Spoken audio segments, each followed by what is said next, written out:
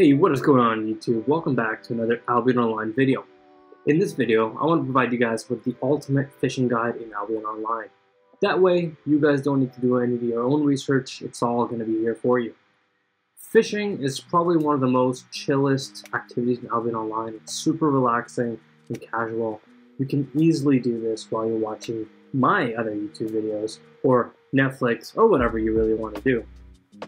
So it's very relaxing, doesn't need a lot of brains, which makes it very simple, and it's also very profitable, especially once you start hitting that tier 7 interior fish. It becomes very, very profitable when you can sell fish for 60 to 70k per fish, so very lucrative in that manner. And so in this video, I'll go over everything you need to know about fishing so we can all decide if fishing is worth your time. Before we go and learn about fishing, how much silver can we make from fishing? Well, you can make about 1 million every 30 minutes on average, and I've kind of tested this in different biomes. And of course, sometimes you can get lucky and get rare fish, but those are rare for a reason. So on an average perspective, you can expect to make about 2 million silver per hour. So if you look at premium, you can achieve premium in about 4.5 hours. So definitely recommend this method if you're definitely looking to gain your premium. So why does fishing even exist? Well, these fish are actually used to craft different types of food that give different bonuses like cooldown, increased damage, decreased cast speed, and many, many more. So let's dive right into it. The first thing, the most basic part of this video, is to show you the destiny board and what you need to think about. So there are only one mastery and one specialization, not like the other gathering trees. So essentially the mastery will fame up your tier and the specialization. So which one should you fame up? Well, you will fame both at the same time, but if you're using fame credits, I recommend you start your focus on your mastery first, then do it on your specialization. And the reason I say this is because once you start hitting that higher tier fish, you'll earn a lot more silver per fish.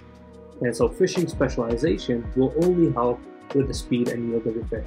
So it's still very important. So how do you start? So all you gotta do is just head over to the marketplace and buy a T3 fishing rod. And this is nice because usually with any other gathering profession, you start off with tier 2 gathering. The next thing you need is a pool of water, and there are two different types, saltwater and freshwater. There is really no difference in fish price from these pools, except you can only get the shark, I believe, in the saltwater, but the other types of fish won't change much. So, you don't really have to worry about it until you hit tier 8. Now, while we're on the subject of the water bodies, let's talk about what kind of fish you can expect from the different biomes, and which ones are more profitable. So check out this list. It will show you the different types of fish you get from each biome. So there are two different kind of types of fish. You got the common fish, and you also have the rare fish. So if you look at the common fish, you got stuff from tier 1 all the way to tier 8, right? So you got these pikes, perch, carp, you got trout, zender, sturgeons, herrings, mackerel, cod, all these tunas, all these different types of fish, and these are just common fish. Now, the ones that you really want is going to be the rare fish. So when we look at the rare fish, you got the eels from tier 3 to tier 7, and those ones are in the forest biome, and they are probably one of the more expensive ones out of all these. Then you've got the lurcher ones. These are also fairly rare and fairly lucrative in money as well, so you can find those in the highlands. Then you've got the clams in the swamps, you got cold eye, blind eye, dead eye in the mountains, and you got crabs in the steppe, squid in the ocean, as well as the shark in the ocean. Now once you hit tier 8, the sharks are really, big money. You can sell these trophies for laborers, and they, I believe, sell for about 1.5 mil, 1.7 mil, something around that range. So, once you hit that tier 8, you definitely want to be heading over to those areas. Again, they are super rare. So, good luck with that. So after looking at all these different options, the one that I really recommend is obviously the forest biome. The dead water eel are certainly one of the more expensive fish in the market. But of course, as you know, this can change. The Albion Online is really player driven, and the market is player driven as well, so the prices of these fish can change. So I suggest you check which biome are more profitable and hit those up. So when you have your rod, you can go to these water bodies and look for the circle of fish, and it's kind of going crazy in circles. So you hover over any pool of water, and you're going to see this anchor icon that is going to pop up instead of the normal cursor. And that's just when you know you're going to be able to begin fishing. So all you do is left click, and you will start channeling your anchor, and then once it hits in the water, all you have to do is wait for it to dip, just like that, and then this mini game will pop out. And the objective of this mini game is to keep the float in the green.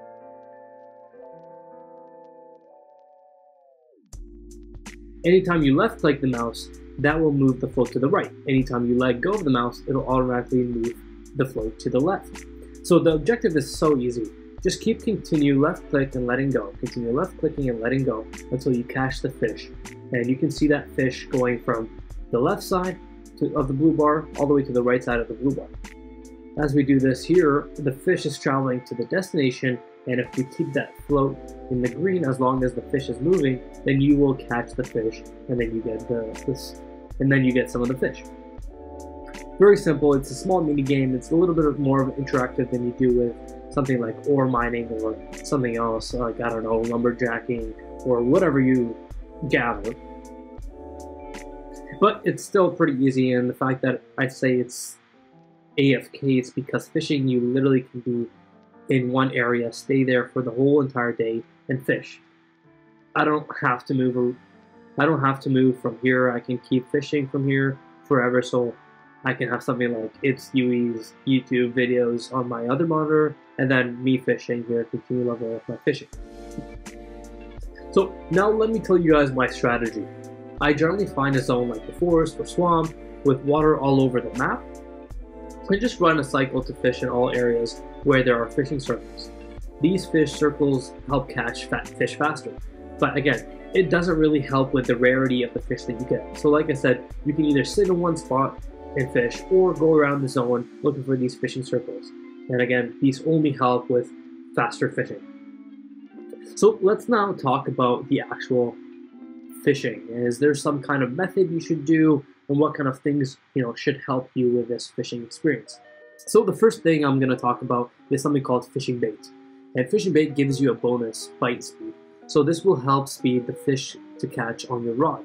There are 3 types of bait: tier 1, tier 3, and tier 5. And this is not for a time span, but only for the next 10 throws. So if you throw the rod and mess up on the minigame, you actually lose out on that bait. So why should you even use this bait? Well, it's really a way to speed up fishing. And so more fish per hour equals more silver per hour.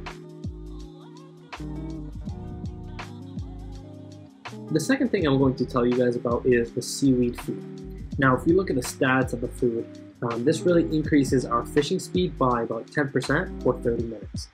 But again, this does not help the speed of the bite, but rather help the speed of the minigame channel, which is also a nice thing.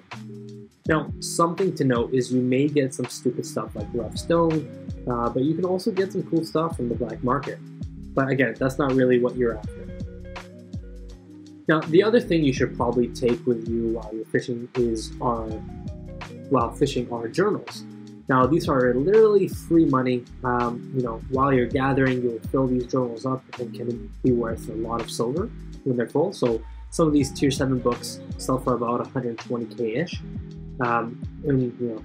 Why are they so expensive? Well, these journals are given to laborers, which give back more fish and possibly the rare fish as well.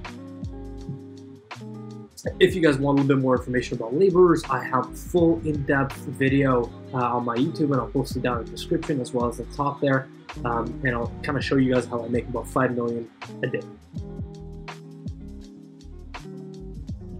Lastly is the fishing gathering gear, which is fairly standard with all the other gathering professions, but essentially they provide you with higher yields. So you can catch 3 to 4 fishes easily, and same with the Avalonian rods that are fairly new. Now, do you want to cheat? Well, you can literally level up your mastery and specializations by eating fish. So you can either eat the fish that you gather or buy the fish, like what I did, to fame yourself up. Totally your call which one you choose, but maybe you can even do a bit of both, where you're power leveling through buying fish and the fish that you catch. Anyways, y'all, I hope you guys enjoyed this tutorial and start making premium easy. Again, Happy New Year's. Hope your Albion career develops in the coming year. See you guys in the next one. Cheers!